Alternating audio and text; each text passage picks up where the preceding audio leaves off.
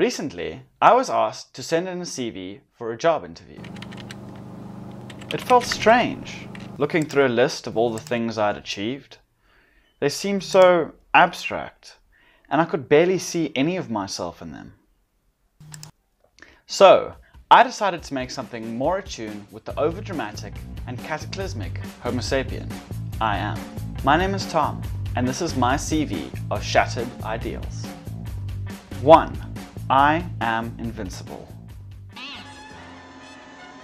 When I was a kid, I was taught by cartoons to think I was invincible.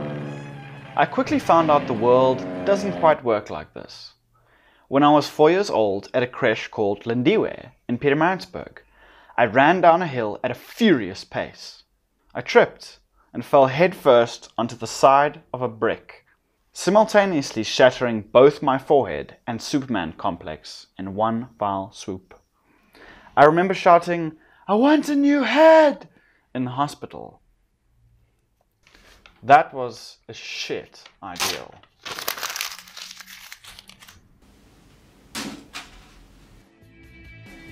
2.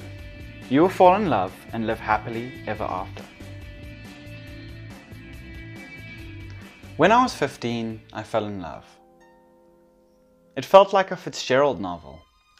We dated for 3.5 years. We haven't met for many years. Submerged in a void of puppy teenage love. Then she moved to England and I came to Rhodes, which for a brief but seemingly endless amount of time was emotionally crippling. She found another guy almost immediately, and so left me with the immense fear of being replaced again. That was also a shit ideal.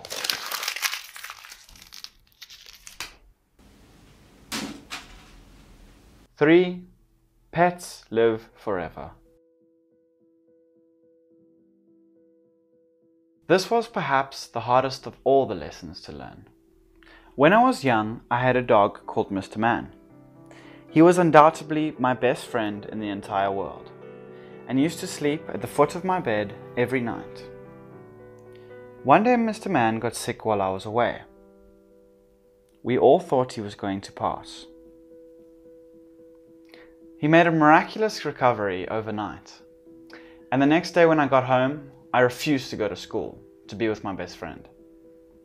He gradually grew weaker throughout the day, and that afternoon I held him in my arms and he faded away.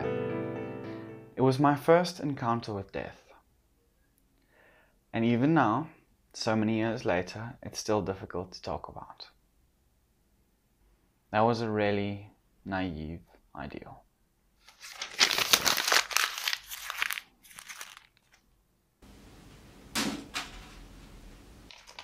4. You will be remembered forever. When I was little, I had a lot of heroes.